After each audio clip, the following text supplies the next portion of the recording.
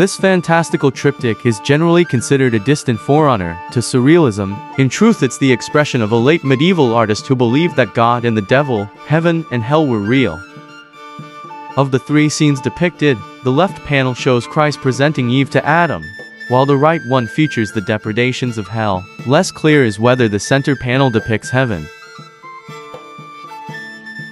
In Bosch's perfervid vision of hell, an enormous set of ears wielding a phallic knife attacks the damned, while a bird-beaked bug king with a chamber pot for a crown sits on its throne, devouring the doomed before promptly defecating them out again. This riot of symbolism has been largely impervious to interpretation, which may account for its widespread appeal.